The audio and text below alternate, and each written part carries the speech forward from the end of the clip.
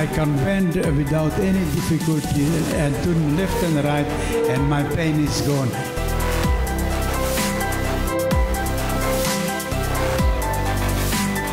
Be filled with the Holy Spirit. Be filled right now. Start to speak in a supernatural language, your heavenly tongue.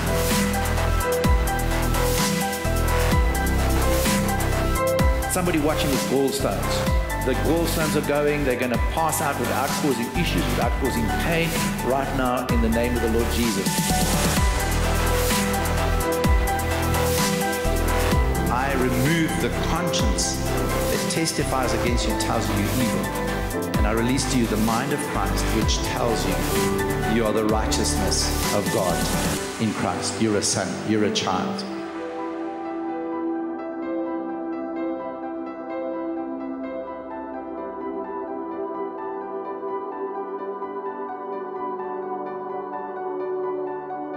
But what I want to talk about is that I felt like God was saying something new was happening.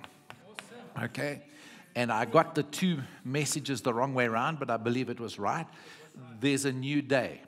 And of course, Isaiah says it in Isaiah, and he says it over and over again. A little bit lower, and he talks about in Isaiah, and I think is it Isaiah 41?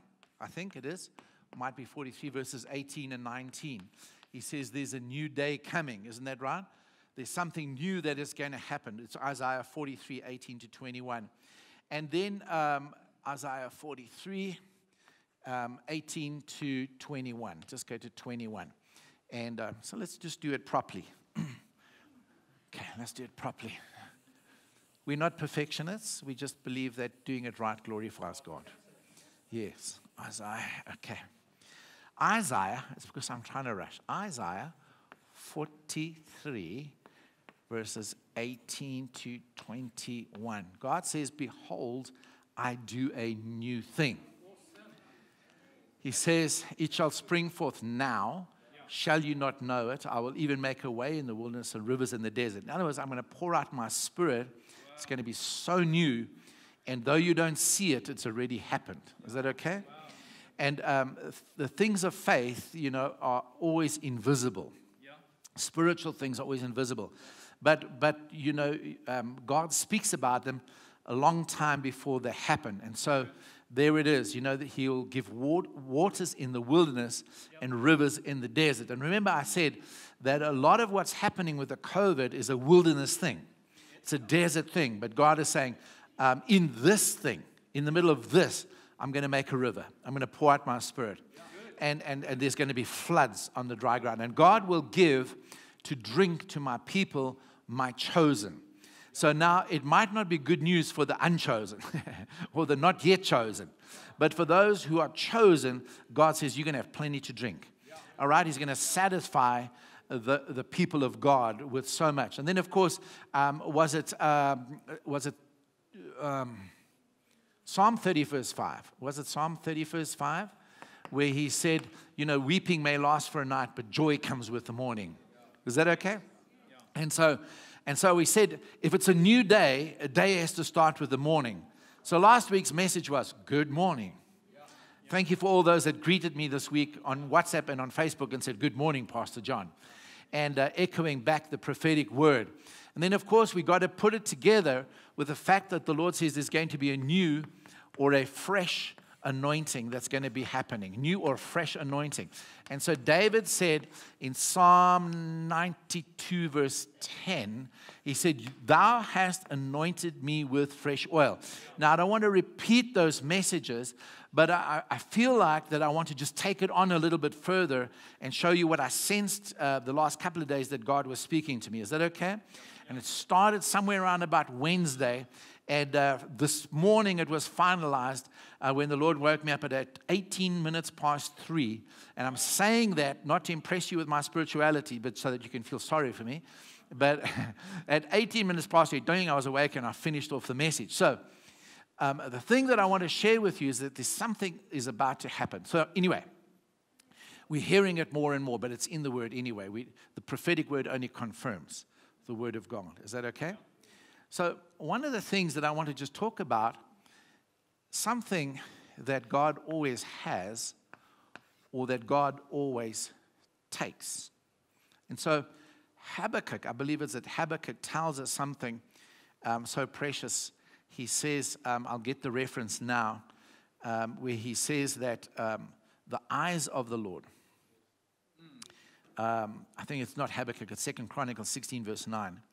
It says, the eyes of the Lord run to and fro throughout the whole earth. And very much, the Spirit of God is the eyes of God. He's in one place in Zechariah 3, he says, these seven, talking about the sevenfold eyes, because there was a stone with eyes on it. It's the wisdom of God. But anyway, the eyes of the Lord run to and fro throughout the whole earth. And there's going to be words that you're going to hear repeated coming out. Is that okay? And I really need you to listen with attention, make notes, or do whatever. The eyes of the Lord range throughout the earth, the whole earth, to show himself strong on behalf of those whose heart is loyal to him. Now, there are a lot of Christians that live in so much condemnation, they would read this verse like this. The eyes of the Lord run to and fro throughout the whole earth, so he knows exactly what you're doing, so behave yourself and don't sin. That's what a lot of people would read that verse. But this is what God says. To show himself strong on behalf of those whose heart is loyal to him. Is that okay? So in other words, God is looking. God's eyes are ranging. Right throughout this COVID period, he's looking to the loyal hearts to show himself strong on your behalf. Come on, that's a good place to say amen. And so all throughout the Bible, the thing that God has or always takes is God always takes the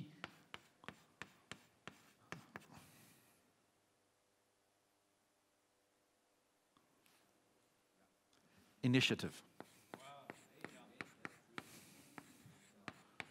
God always takes the initiative. He always has and is always making the first move. So when Israel was in a bad place, he says, I want you to understand something. It's already begun. I've already taken the initiative. Something is springing up that you haven't seen that is going to change everything. It's going to make everything new. I started it. Right in the book of Genesis, we see that when Adam and Eve sinned, God came looking for them. They were running and hiding. There was no initiative there. The initiative was a negative initiative, but God said, I'm coming looking for you. And of course, the whole incident around the fall, the promise of the seed, so God's eyes are ranging to and fro throughout the earth, and he finds an idol maker's son. I don't know what he saw in Abraham, but he goes and calls him and says, get out of this land. Let me take you to where a land that I want you to be in. And so starts all of redemption and the selection of the seed through the choosing of one man. God took the initiative. Come on, church, say amen. He took the initiative. I like what Henry T. Blackaby says all throughout the Bible. This is one of the certain ways of God. He takes the initiative. Listen to this. And what he initiates, he completes. Woohoo! And as Christians, we firmly believe that. We know that God always takes the initiative. I mean, look at Noah, preacher of righteousness. God came looking for him because of the impending destruction that man's sins had brought upon themselves. And he says, I need someone to build me an ark. He finds Moses in the backside of the wilderness and calls him to go and deliver his people. God took the initiative. God acted first. Is that okay? So come on, church. We can't brag, well, I just had faith. Well, I just confessed. No. I mean, God was moving long before your confession and your faith. Is that okay? God was already doing something. And so Israel, if we look at the whole nation of Israel and what he did all the way through, we see the character of God. We see the holiness of God. We see the love of God. We see the actions of God demonstrated in a nation. And it brings us, of course, right up to the time of Jesus. God took the initiative. For God so loved the world that he gave his only begotten son. Whoever believes in him should not perish. God took the initiative. that He sent His Son for us. Come on, church. Whatever it is that is breaking forth now, and we already know what it is, God took the initiative. It wasn't our fancy prayers even during lockdown. It wasn't even our desperations. It wasn't anything like that. God took the initiative. It didn't take Him by surprise, but He was already moving. Is that okay? Yeah. It's a good place to say amen or hallelujah or something like that. Come on, just look at your own life. Just look at your own life. Consider your own life. Think about your own life. All of us can say, everything that happened in my life or our lives, God took the initiative. Because through the Holy Spirit, God's initiative continues in all of our lives. And every one of us have had words and inner impressions, have had the leading of the Holy Spirit, have had chance encounters, negative circumstances, positive circumstances. We came out the other side and we discerned that God was busy through all of it.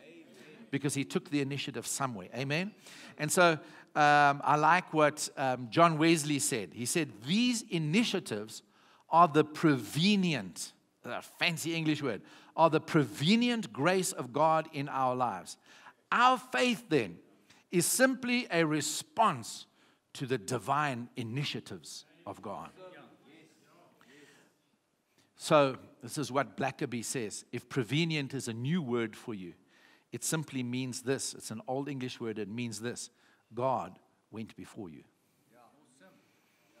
Isn't that right? God has gone before you. God has gone before you.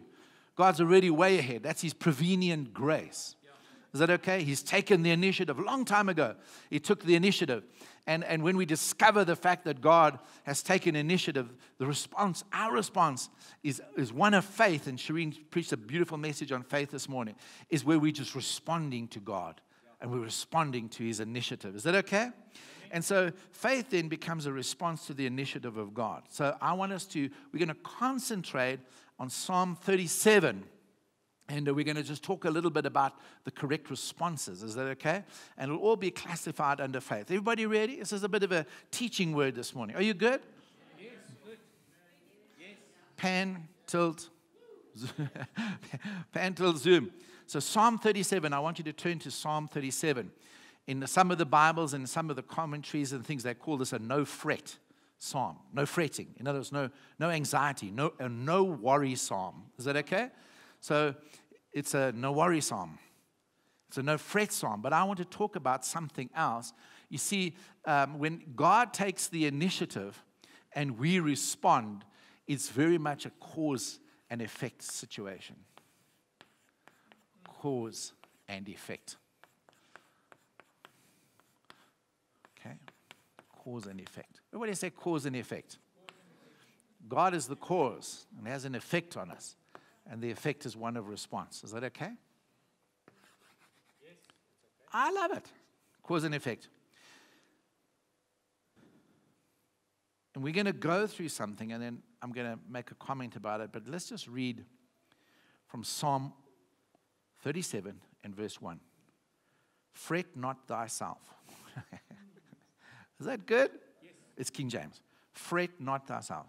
So just say out loud to somebody near you, say, don't fret. Say, don't panic. Say, don't worry. Fret not thyself because of evildoers. I mean, how apt is that for the period of time that we're in? There's all kinds of theories. Somebody was telling me this morning. There was somebody who was in this church, and he's going around, and it's big conspiracies, and Trump is sent from God, and Putin, and they're working together, and together they're taking down the Illuminati and the deep state and all of this kind of thing, and he's God's anointed, and there's conspiracy upon conspiracy upon conspiracy. Years ago, we used to listen to all those, Mark Temperato and the others, and they would all go around talking about the dangers of rock music. Yep. Now, I listen to rock music. I don't find anything demonic about it. It's quite anointed to me. But anyway, it's a matter of perspective, I guess. But I love rock music. And then they would all go into it, and it's like the backward masking, and if you play this record backward, it goes, I love certain. When you turn the record backwards, and there's subliminal messages, and maybe it was the early days of doing that. I don't know. But I mean, we were so down on all the rock stars, and then they moved on to your toy box, and then get the devil out of your toy box. And then, then the kids couldn't have Masters of the Universe toys and Ninja Turtles because of this. And oh my word. And it went on and on and on and on. And then everything was demonic. I mean, it was bad, And then I remember, then I used to love the Smurfs. Then somebody taught about it and was like, Smurfs. They came up with a Smurfology about Smurfs. And I was like, oh, no, we can't even watch Smurfs. And I went, then gummy berries. No, it's because they drink the juice. Jesus is, Lord Jesus. It was so bad. I repented. I've apologized to my kids because I went to them and I'm telling them, because I was influenced by those people, like the masters of the universe. You're teaching your kids that, because Jesus is the master of the universe. So I did a nice little sermon for my kids, and shame. They packed up all those toys and threw it in the dustbin. The thing that hurt me the most was flipping expensive. And you're chucking them in the bin. And so they went on and on and on, and everything was demonic. Everything was devilish. We went through a phase where Bev loved little owls and little frogs. And so we had pot plants in the house, and then we had all these little owls and all these little frogs, and ribbit, all these little green little frogs and ribbit, and they were just cute. And then some of these deliverance people came to our house. Oh, Skanda, Pastor John and Bev, you got demonic things in your flower pot. No, they're porcelain, they're. So now we're chucking out the. Oh my word. So how did I get onto this? So I'm watching, all of these things. And eventually I get invited to a pastor's fraternal. Yeah, they get this guy. He's saved. And he used to be in the rock music world. And he comes up and he says, hey, brothers, lighten up on these rock musicians and rock stars. They don't have demonic intent. They lost. They just unsaved. Preach Jesus to them. Stop condemning them. I was like, yes, is my man. That was it. Frogs back. Master of the universe back. Owls back. They just, come on. Maybe there is a thing going on. They lost. These people are unsaved. They will be used. Come on. Let's get out of some of the nonsense that's going on. Okay, so fret not thyself because of evildoers, neither be thou envious against the workers of iniquity. It's amazing how we can be envious of the world's success and the world's wealth. And he says, don't be envious, for they shall soon be cut down like the grass and wither as the green herb. Now, I want to tell you, in Catholic theology, this is the key kingpin psalm that they hold up, that the day is coming when there will be a role reversal and the church will be the blessed and the unrighteous will not. Read the whole psalm and you'll see why. And they say, and it's in Catholic theology, they hold this true to the fact that there's coming a justice and the righteous will be the prosperous ones. The righteous will be the successful ones. The righteous will be the healthy ones. And they will have seen that the glory of God is upon the church. All the verses, arise, shine, for your light has come. Amen? And so there's coming a time when the things are going to change. So one of the things that David talks about in the psalm, he talks about on this cause and effect thing, on the fact that God has taken the initiative. And listen, all of this is going to happen, and God has already taken the initiative for it. Is that okay, church? Are we all good? Are we all in the same place? And so let's just talk about the fact that God is the cause, all right? And we've looked at it the last 2 weeks. Now we're going to do the effect. So listen to what verse 3 says. The verse 3 says, trust in the Lord. Good. How many of you can see this is an effect? This is a response. So trust in the Lord. I just love this. So trust in the Lord is number one. And he says this, the word trust means to rely on. It means to move your dependence. It's to shift weight almost. And basically what it is to move all of your trust out of an economy, to move all your trust out of finance, out of investments, out of your job. It's talking about, and you'll see what he says a bit later, is to shift the whole weight of where we put our dependence and we move it over to God, and it's to rely on him. And he says, trust in the Lord and do good. Everybody say, do good. Now that's a consequence, a follow out of trust. Doing good. You can go to Titus, for example. The whole book of Titus, Paul says to Titus, teach your people to do what is good. The whole epistle.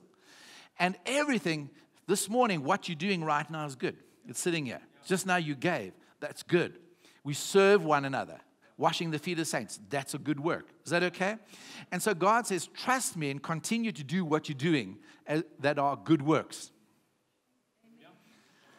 Is that okay? I've got a lot to say, so I can't. I would love to preach a whole message just on that. But I can't because of time. But look at this. And it says, so shalt thou dwell in the land. I looked it up, and in a commentary says the tense is not a suggestion. The tense is a command.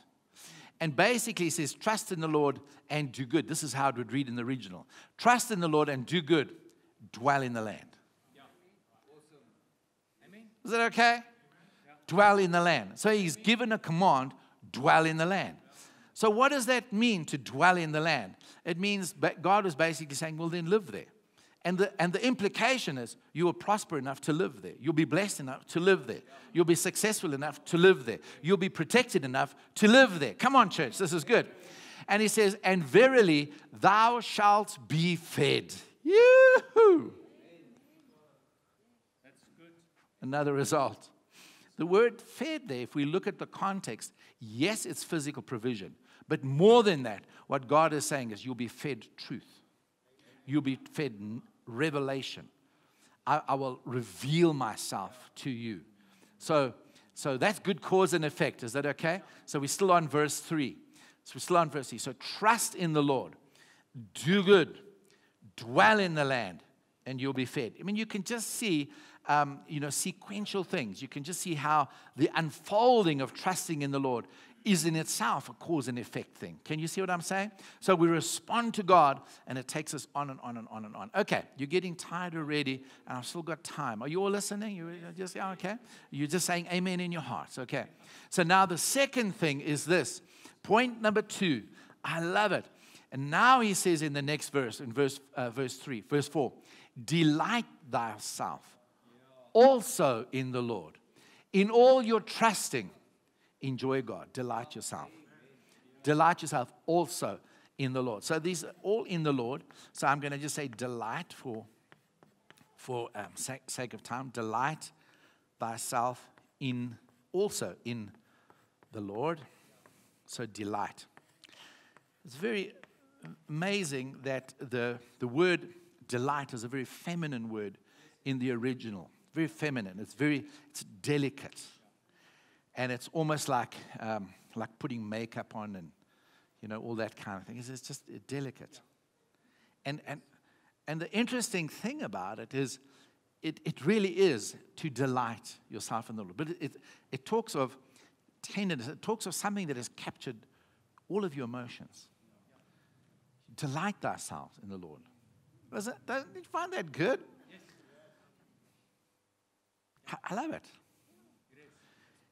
You delight yourself in the Lord, and He will give you the desires of your heart. Come on, church. So after me complaining, and God hasn't answered my prayers. God hasn't. Let's ask the obvious question. Are you delighting yourself? It's another factor, isn't it? Delight yourself in the Lord, and He shall give thee the desires of thy heart. So, point number 1 is to trust. Point number 2 is to delight thyself in the Lord. And Job 22, verses 21 to 28. Are you all going to, should we listen? It's just amazing. I want you to catch words, okay? Catch words, underline words, catch words. In Job 22, he says, acquaint now thyself with Him. In other words, get to know Him better. Thereby, good shall come unto thee. It sounds a little bit like delight ourselves in the Lord. Isn't that right? And what's going to happen? Good will come to you. He says, receive, I pray thee, the law from His mouth, and lay up His words in thy heart. It's one of the things that I spoke about last week. And so receive his instruction, receive his word, get to know God. If thou return to the Almighty, thou shalt be built up. Thou shalt put away iniquity far from thy tabernacles. Listen to this. Then shalt thou lay up gold as dust, and the gold of Ophir as the stones of the brooks. In other words, what Job is saying is, take your trust, don't rely on your abundance or whatever, and put it in the Almighty. Is that okay? He says, go and bury it somewhere in the sand, but take your trust out of that. He says, yea, the Lord Almighty shall be thy defense, and thou shalt have plenty of silver. For then shalt thou have thy delight in the Almighty, and shall lift up thy face unto God. Thou shalt make thy prayer unto him, and he shall hear thee, and thou shalt pay thy vows. In other words, everything you are supposed to do, you will be able to do it. Let's put it this way, you'll be able to pay your bills. Listen to this. Listen to this. Thou shalt also decree a thing, and it shall be established unto thee. Woo! Listen to this. And the light shall shine upon thy ways. Come on, church. Come on, listen to me. Listen to me. So many people want to stand and prophesy. I decree and declare. I decree and declare. Well, how about the above? How about delighting yourself in the Lord? How about acquainting yourself? Because it's not a formula. It's not a mantra. It's something that comes out of a relationship. Is that okay? Delight yourself in the Lord. Because a lot of Christians are like that. Everything's a mantra. Everything's a little, repetition. So, and that's why God looked at Israel and says, hey man, your lips, it sounds fantastic what's coming out of your mouth, but let's check your heart. Nah, it's far from me. Is it okay? Acquaint yourself with the Lord. It's tender. So in other words, fall in love with him. Delight yourself in the Lord. Isaiah 58 verse 14. The whole psalm is about just doing the right thing, doing his word. And Jacques sent this to me this week, and that was part of the triggers for this message. He said, then shalt thou delight thyself in the Lord.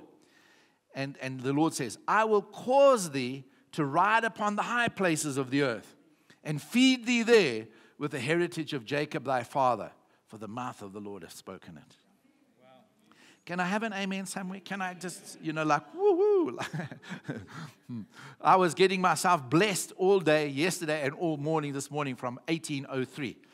And I mean, you can go to Isaiah 55 verses 1 and 2. You can go to Isaiah 66. You can go to different places where it talks about delight ourselves in the Lord. And of course, here it is in Psalm 37. Okay?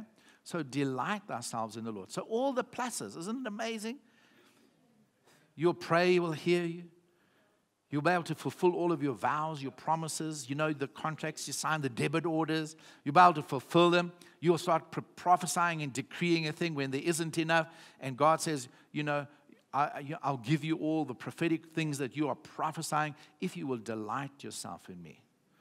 Point number 3, for the sake of time. Point number 3. He says trust. He says delight. Then in verse 5, he says commit. Verse 5. Wee. Commit. Commit thy way unto the Lord. It's a lot of believers, they are prepared to commit their way unto the Lord until they see that when they commit their way to the Lord, it clashes with their idea of things. And then suddenly, my wisdom sounds a whole lot better. Because then I can put it on the credit card. Or I can get into debt for a thing. Or showers by, I've got to do things a little bit of a different way. In other words, there has to be a delay. There's not instant gratification, I'm sure God won't mind. Commit thy way unto the Lord. So in other words, listen to this. Basically, a lot of times, commit thy way unto the Lord. I love it. Commit thy way unto the Lord. So in other words, a lot of times, I want to do my will in his name, and he must bless it. But God says, do my will in my name, and then I'll bless it. The word commit comes from a Hebrew word, same root is translated Gilgal. And it was when Joshua and the children of Israel got to that place of Gilgal that circumcision had to take place there, because the men under 40 had not yet been circumcised. The first generation had. They came to Gilgal, and God said, you have to circumcise all those 40 years and younger. And he said, because today I roll away the reproach of Egypt. Yeah. The word commit means to roll. Yeah. And so when David says, commit your way unto the Lord, he's saying, take your way and all your plans and roll it onto God. Yeah.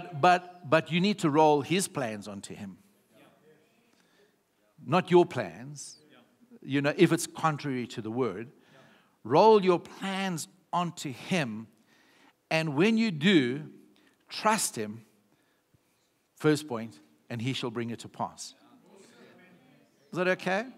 There's too many people who go like, I want to marry that lady. And God says, no, don't marry that one. But I want to, and don't marry that one, And so I want whatever, you know what I'm talking about. But we need to do it God's way. Is that okay? We need to do what God says. Seek first the kingdom. And so when you do, then you commit that to God. And he goes like, you're doing what I want you to do. Well, it has to be successful. Is that okay? Yeah. Commit thy way into the Lord. Trust also in him, and he shall bring it to pass. Yeah, that's awesome. So he'll bring it to pass. Man, oh man, oh man. So he'll bring it to pass. The fourth response. I want you to notice God has taken the initiative. God has already moved. God has already said it's a new day. God has already said it's a good morning. God has already said there's a new anointing. Is that okay? Another prophet says it this way. He says it's a dawn of a new era. Fresh mantles are falling. Is that okay? I don't see that mantles are falling. I see that they're fallen. I see that we pick up mantles. Is that okay? Because the mantle of Christ has fallen. So we pick it up. Okay, great. So I want you to notice this. With all of this, God takes the initiative. So our response is faith. And Shireen preached on that this morning. Our response equals faith.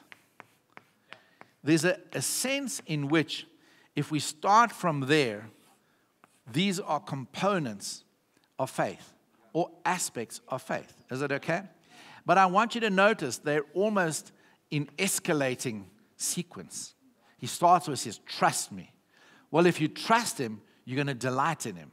Because once you've tasted, you'll see that the Lord is good. Once you delight in him, well, you start to see, man, his ways are better. He's got greater wisdom than I have. So I started to commit all my ways to God.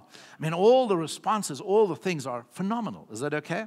It is absolutely amazing. So commit your way unto the Lord. It's really interesting. That point number 4, he says, okay, now rest. In the Lord. Rest in the Lord. What do you say, rest?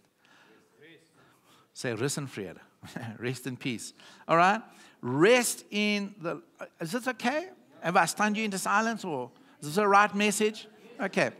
So rest in the Lord. The word rest there in the Hebrew means to be silent. In other words, quit grumbling, quit fretting, quit moaning, quit whinging, quit panicking. Don't worry. Be happy, for the Lord your God is with you. Is that okay? So it's to be silent, to stand still. Remember when God brought Moses and the people of Israel out, and they were one side the wilderness, the other side the sea, behind them was Pharaoh and the armies, and everybody's panicking. And God says to Moses, just stretch out your rod. Just stretch. Don't complain. Don't cry. He goes, rest. Hold out the rod. Because the enemy you see today, you'll never see again. What did he do? He stood in rest. So Psalm 46 is a powerful, powerful psalm. In Psalm 46, talking about rest, verses 7 to 10, I mean, you can read the whole psalm. But in Psalm 47, he says, I think it's verse 4, there is a river whose streams make glad the city of God. God is within her. She shall not fall. Come on, church. You. There's a river coming from God. It's the way in the wilderness. It's the new thing that was springing forth. It's in your wilderness, whether you see it or not. It's already flowing. Is that okay? And he goes, there's a stream whose rivers. In other words, there's a stream for every one of us, equal size with the original stream. Stream. There's a river whose streams make glad the city of God. God is within her. Within you, you shall not. And then he talks, though the nations quake and these surgings and these all kinds of things. And then he goes on to say this, and I think it's in verse 10. He says, be still, and know that I am God. I will be exalted amongst the nations. I will be exalted on the earth. So be still. Woo. If we perceive that God has taken the initiative, and our response is faith, we can say, okay, God, well, Shireen shared a beautiful testimony. A great miracle that just happened. A friend of Ian's, a work friend, his father had a heart attack at a racetrack now just recently, and he phoned Ian from the racetrack, and he said, hey, but please pray, my dad's just had a heart attack. He was out. And ICU surgery nurse was on, and she was giving him CPR. They eventually threw him in the back of the bucket. It was 40 kilometers or 40 minutes to the nearest hospital, and she's doing CPR, and he's praying and panicking and all this kind of thing. And suddenly,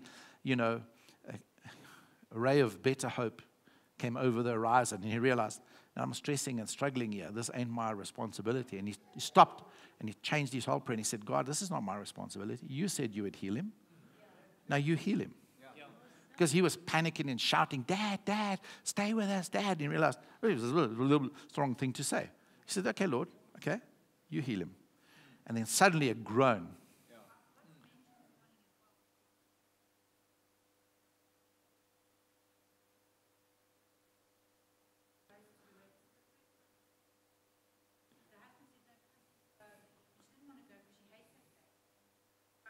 The theater nurse, her first Sunday there ever, because she'd never been. So she was positioned in the right place, at the right time, sent of God. And she's still doing CPR. But when he said, okay, Lord, this is not my responsibility. Your responsibility is to heal. Now you heal him. And he said a groan came out of his dad. The theater nurse was panicking because she thought this was, okay, now he's giving up the ghost. But he took it as a positive sign, going, oh, awesome, he's coming around. When they got to the hospital, of course, all the theater staff and everybody. The long end of the story is this. A couple of days later, they're running on the beach together. Awesome. Come on, give God a hand for that. That's really awesome. And so be still. Woo! Be still and know that I'm God. It's not just a casual, flippant, okay, I'm going to stop him. He's God.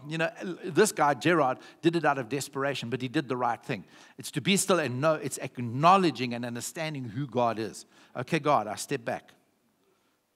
Amen. Come on, be still and know that He is God, despite COVID and all those kind of things. Let's just step back, because He says it's a new day. He says, I'm doing a new thing. He says, I'm releasing a fresh anointing. He's taken the initiative. I don't know about you, but I'm excited, and I'm not putting it on for your sake. I'm excited. Amen. I can't wait to see. I keep talking to the Lord about this. I keep talking to the Lord. I keep telling Him. Come on, church. There's outstanding things that God has showed me. I've been in revival. We've been the ones that God used and placed us for the nation of Armenia and other places where I've been where revival has broken out. So I know what it is. I know what I'm talking about. I'm not talking from history books. I'm not thumb-sucking about something that I haven't seen. I've lived it and experienced it in this church in 1994. Is it okay? Amen. A move of God that transcends anything that you could imagine. I know what revival is all about, and I know it's coming.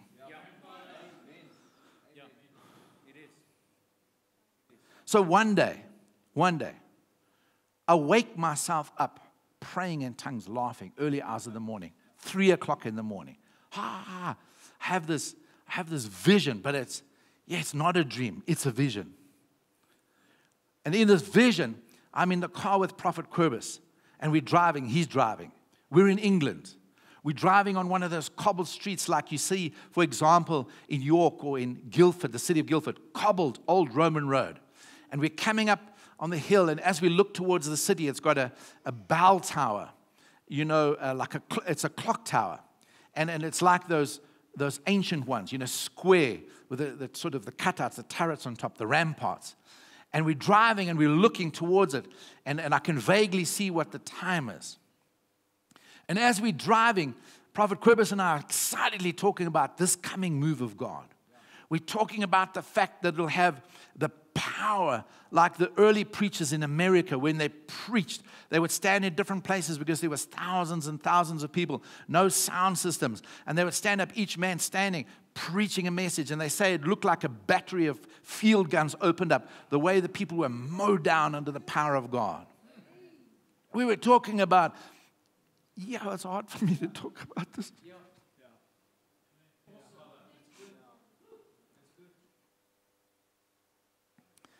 The holiness, the miracles of John G. Lake. We're talking, we're excited. Hey, Alan, William Branham, the angel of the Lord, we're talking about all these things. And we're so excited because inside of us there's this knowledge that when we get to that tower, we've got it. We're in it.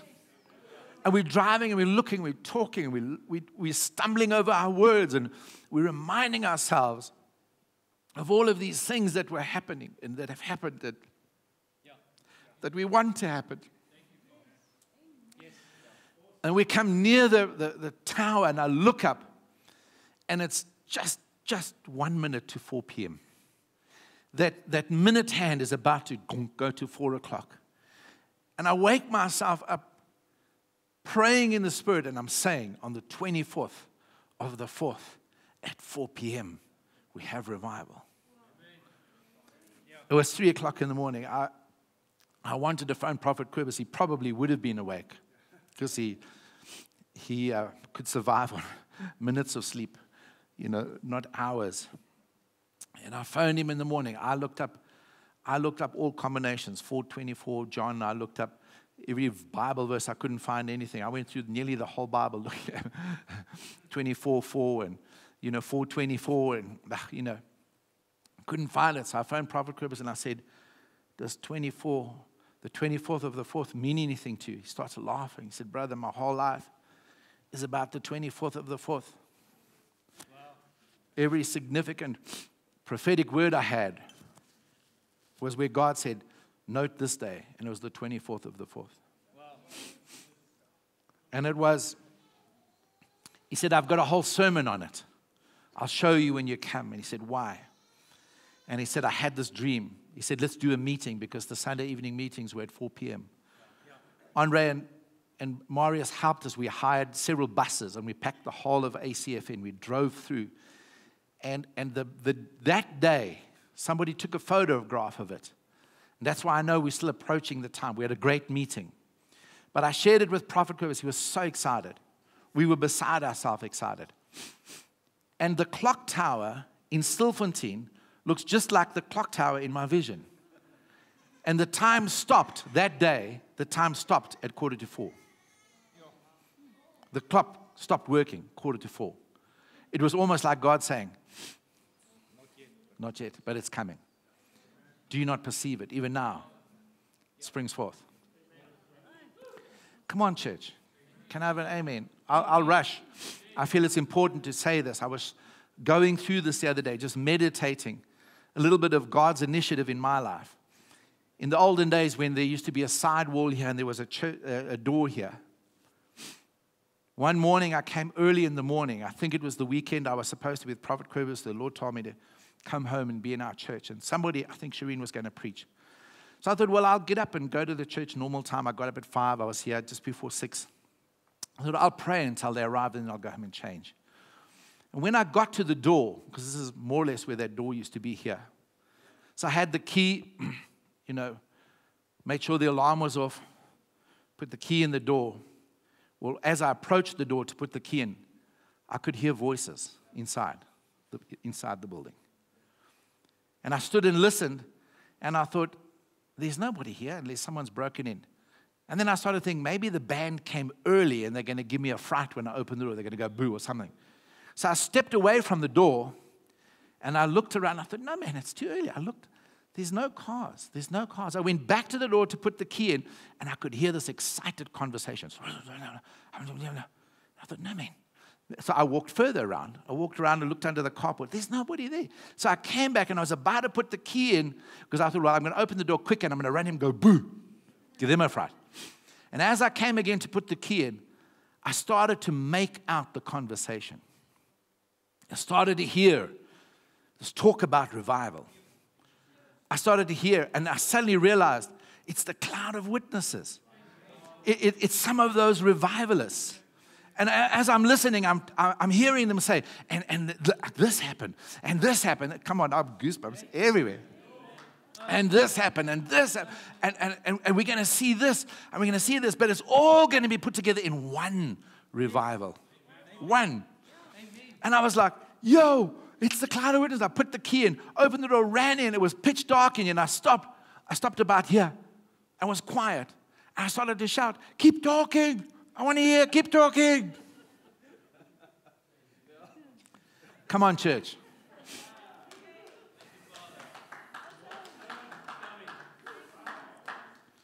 Yeah. Woo.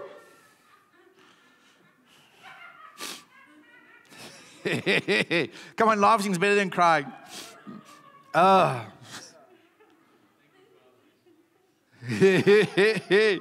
That's the river whose streams make glad the city of God. Woo! The holy place where the Most High. Woo! Shh. I dare you all just to give a little giggle. Come on, laugh with. Isaiah 64 verse 4 says, since ancient times no one has heard, no ear has perceived, no eye has seen any God besides you who acts on behalf of those who wait for him. Come on, church. Yeah. Thank you, Godfrey. Keep laughing. You bless me. Yeah. Isaiah 40 verse 31. Woo. But those that wait on the Lord shall renew their strength. They shall rise up, mount up on wings as eagles. They shall run and not be weary, and they shall walk and not faint. How many of you know that supernatural strength, that supernatural energy, the ability to run and to walk comes from?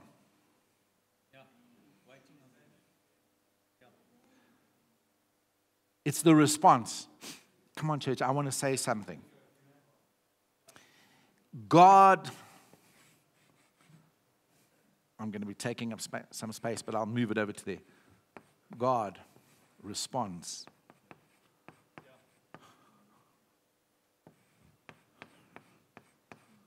To your response.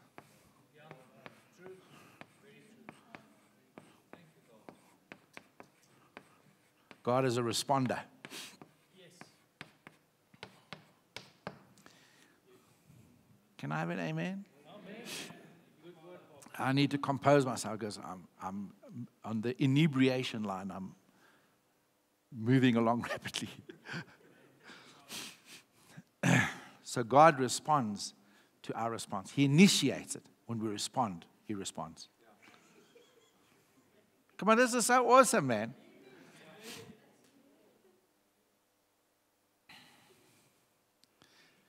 Yeah. And then he goes, point number 5, moving rapidly along. God, I got to squash it in because I wrote that, but it's fine. Then God says, cease. Stop.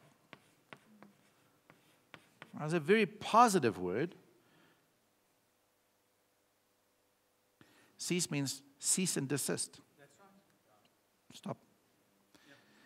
And he tells us in Psalm 37, he says, cease from anger. Now, why does he say this? Why does the psalmist say this? Well, because he's referring, the context is, the wicked seem to be blessed, the righteous not. And he's saying, don't get angry about it. In other words, don't respond wrongly in situations and circumstances respond correctly. Is that okay? Because cease from anger is more of a reaction. Faith is more of a response. Is that okay? So he says, respond to the right things. So cease from anger and wrath and things like this. So you can go from Ephesians 4 right into Ephesians chapter 5. And from verse 25, Paul talks about in your anger, sin not. Don't get angry. Don't get into all kinds of wrong expressions of anger. Anger needs to be that if there is anger, it needs to be righteous anger. But he goes all the way through into Ephesians chapter 5, and he says, don't get filled with wine, where is an excess. In other words, don't go this way and get angry, and take matters in your hand. But then also don't go, despondent and start drinking to try and lift yourself. Don't, to two extremes. And he says, rather step out of all of that and be filled with the Spirit. Is it okay? Correct response to situations. More of you, Jesus. More of your Holy Spirit. Oh, Jesus, fill me now. Fill me now. Fill me, Lord. Here's my cup. Lord, I lift it up, Lord. Come and quench this thirsting in my soul. Give me oil in my lamp. Keep me burning. You see, and those are all revival songs going, God, I need more of your Spirit. Cease and desist. Respond in the right way. Get more of the Holy Ghost. Is that okay?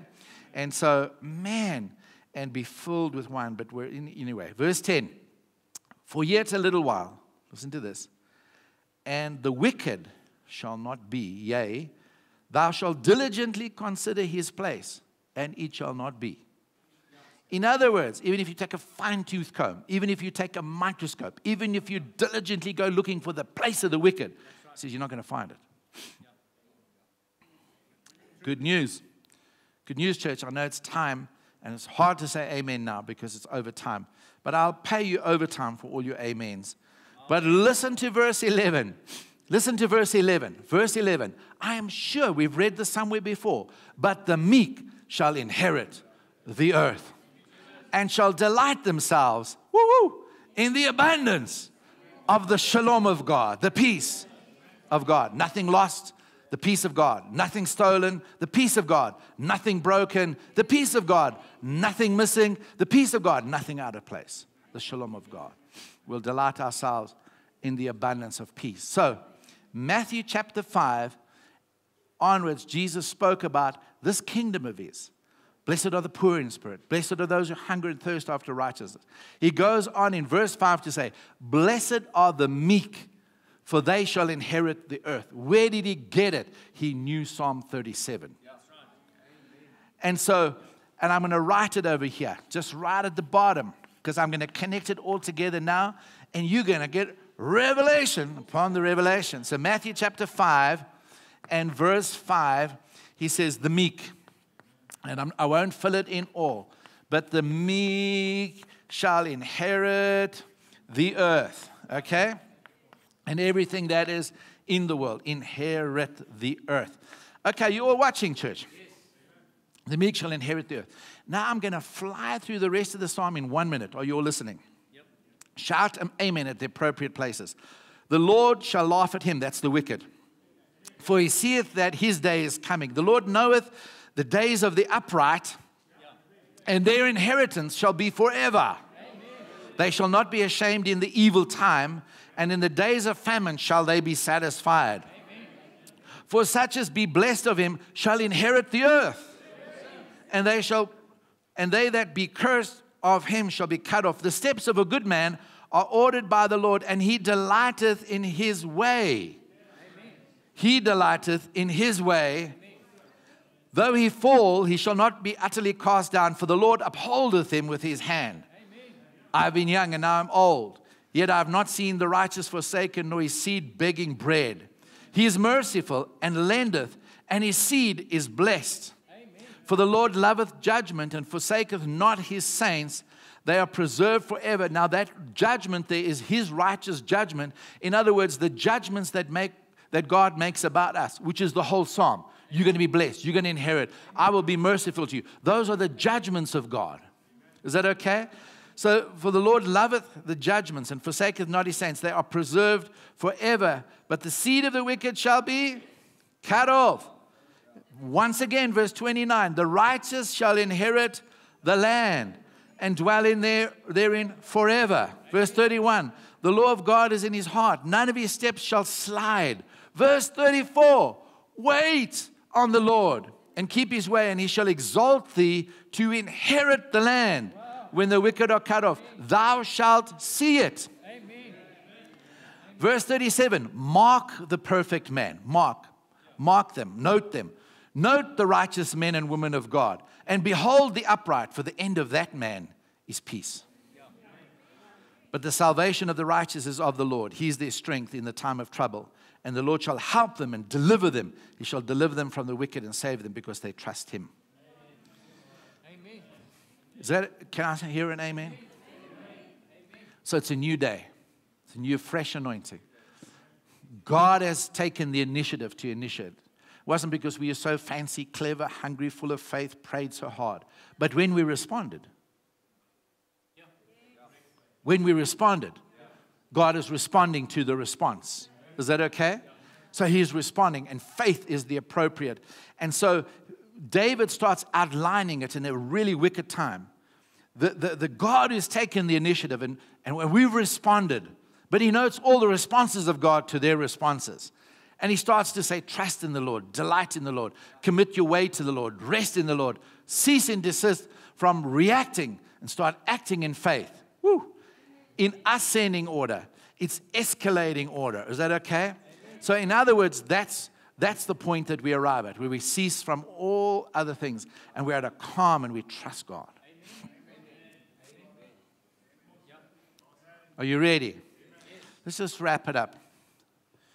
So all of this stuff here, from here down to here, is another way of saying meekness. Blessed are the meek.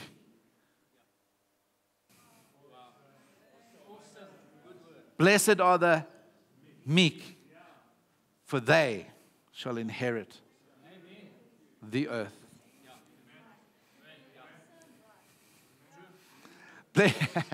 God, this was such a revelation for me. Blessed are the meek, for they shall inherit the earth. Meekness is not weakness. Strength under control. I love, Andre shared that the other week. And the bridled horse has got so much power, but he submits to the rider. It's power, but meekness is the power under control. It's almost like I sense that God, on the meekness, if we do this, is dropping the reins and saying, go for it, sons. Go for it. Go for it, saints. So response to our response to his initiative. Woo! Hallelujah. Should we stand? Should we stand? Should we stand? Come on, blessed are the meek. Blessed are the meek. Blessed are the meek. For they shall inherit the kingdom of God. Amen. All right. Who are the meek? It's us. It's you. Blessed are the meek, for you shall inherit the kingdom. I don't even know how to end this. I'm so enjoyed it. I'm a bit sozzled. Just raise our hands. Maybe that we must just play that sing, God of revival. I think you had it when we came in. And thanks, God of revival. Come on, just lift our hands. Let's just, come on, just respond to the word in faith. Just respond afresh and say, okay, God, would you do it? Do it, do it, do it. Do it, Father. Do it, Father. Do it, do it. Do it, Lord. Do it. Father, do it, do it, do it. Do it, Father. Do it, Lord. Do it, do it, do it. Oh, I'm ready.